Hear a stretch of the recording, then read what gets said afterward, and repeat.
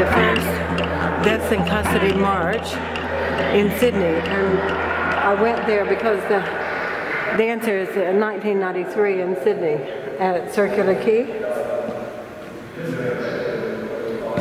You can see the sign. And you can see the signs in the background here.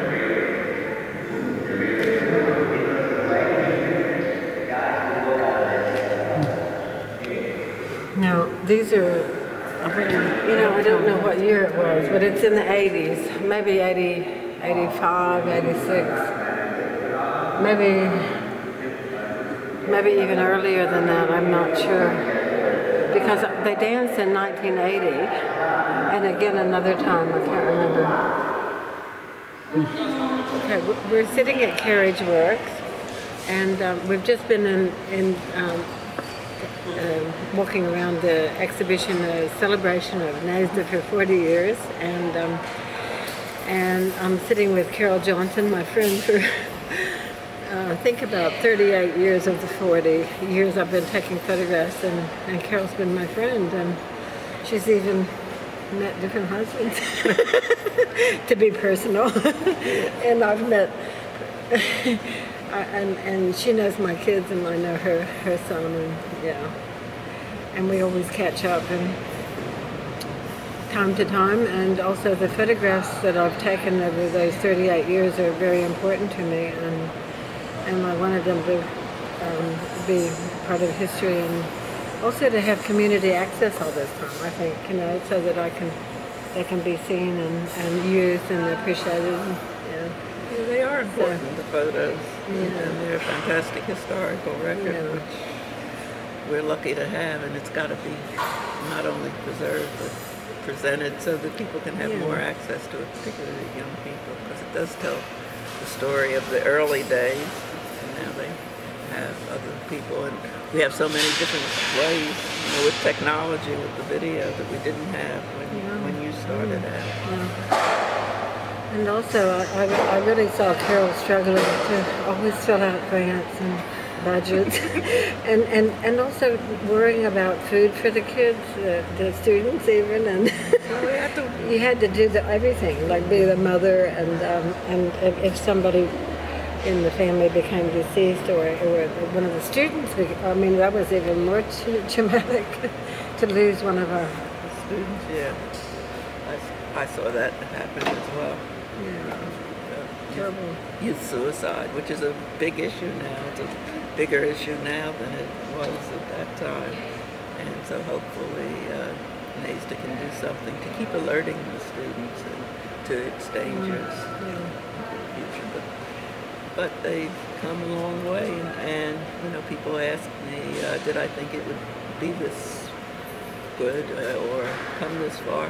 And in a sense I did, but in another sense I didn't know what it would feel like to have all the students, and what it would feel like to see all the different independent choreographers out working and all. And so the feeling is what I didn't know what it would be like, but I was sure that NAISDA would survive, and I was hoping that Bangarra would, and it has for 28 years, and has made a big difference to Australia. Internationally. Yeah, and it took a whole lot of people to do it and make it all happen. It wasn't just one person, but there were different drivers. Femi was the first really driver that made sure everything happened. Okay, then I kept it going. Then it had a low period, and then we worked hard. And Robin Harris is a person people haven't talked about, but she saw us through the dark period, and sort of helped steer us all together. And then we got Kim, who was one of the founding students, or establishing students, because there were 11 of them, the 6 that started before 1976, and then the other 5 that came in, and they made it, the whole 11 of them, and I wouldn't discount any one of them, because they were really very important. And one of the 11 was Shirl Stone. Wasn't she amazing? Yeah. Well, she and also, I think Richard Talonga was such a good role model.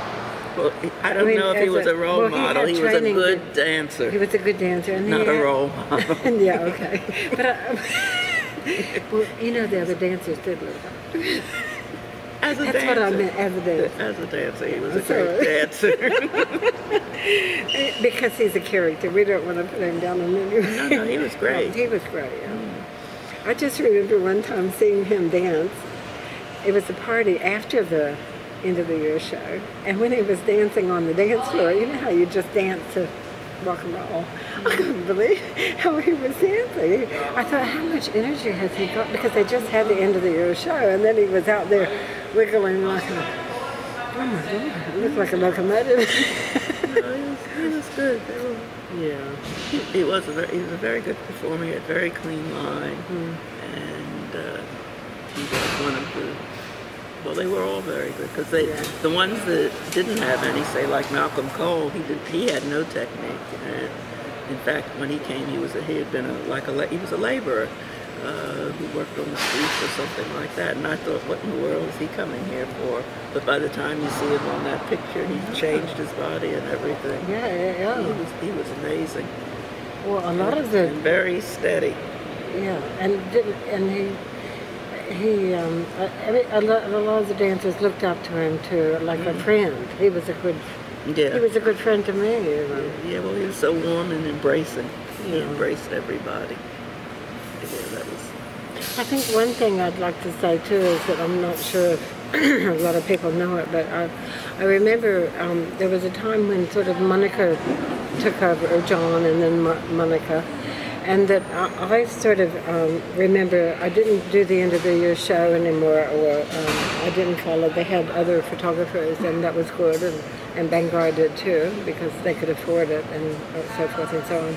But I tried to follow up on where Percy was, or where Wayne was, and and I went with you up, and we saw Wayne, remember? In Cairns. In Cairns, and so I tried to follow some people and meet up with people later, and I remember photographing Malcolm Cole on the back of a truck here in Chippendale, and he had a microphone and he was saying, yeah, we're going to get these land thieves out, and it was a protest about something. I don't know exactly what it was, but it was very interesting, to follow up and see people, or even how the Aboriginal dancers went on protests and marches for land rights and that sort of thing. So, well, that's how the whole thing started, really. Dancing in front of the embassy, the first tent embassy in 1972. Yeah. It's really, and it's been part of the whole political struggle or the political situation. Points things out. Dance can point things out in a way that no other art form can. Yeah. Tell a story about the culture and keeping the culture and the history too. And I mean, in a way, it's a little bit historical because we're both Americans. Andy is too, that made the film that's in there, and I'm so proud of that. And we're all three friends. And well, that film is very important. And I think Andy needs more credit for what she did, because it was the first. To me, it was one of the first films that really worked with Aboriginal people, even though they didn't make it and direct it. She really worked very hard with them. And it changed the way films were done with Aboriginal people, I thought. It did. It was like an eye-opener.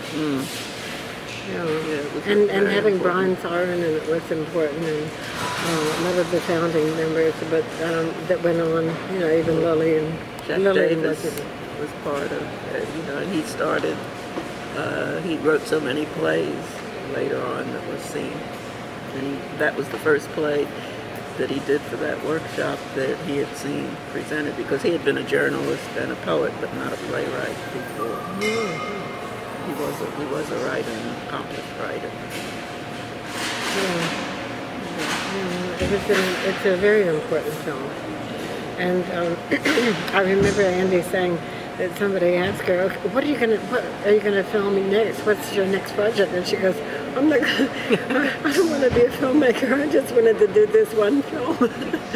And she really went on to do many other professions, didn't she? Yeah, well, she was a mediator. That was the good thing. She was the communications person, public relations, who put NAISDA or AIDT on the map, really. She for all of the end of the year shows before that, and it was at a good time because she started working for us maybe around 1984 or 85 in the publicity area. Yeah. She started working very directly, and that was important. It was right when you needed to get money as well. We needed money all the attention. time, Yeah. but the public and positive attention That's right. was really very good and helped in the whole story of survival. Okay, so thank you very much. Anything else you want to say? No. Okay, thank you.